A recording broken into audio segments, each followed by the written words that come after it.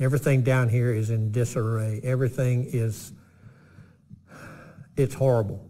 It's horrible to have to live your life scared to death, wondering is this the day that I'm going to have to pull my pistol and actually use it. I'm tired of picking up the trash. I'm tired of fixing fences. I'm tired of living every day of my life wondering what's next.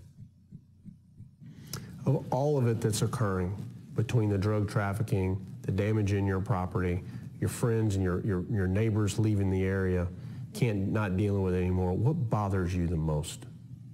That my government doesn't give a damn. You've been abandoned.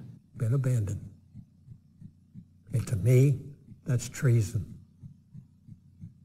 That's pure, unadulterated treason.